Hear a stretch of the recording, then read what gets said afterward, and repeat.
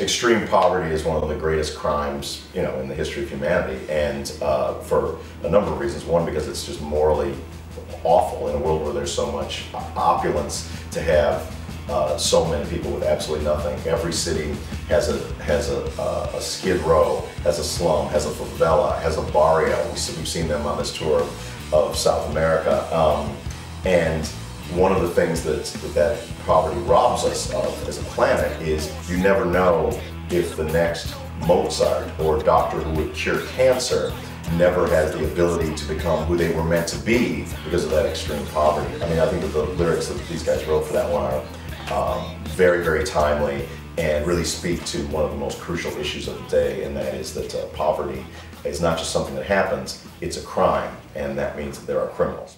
Living on the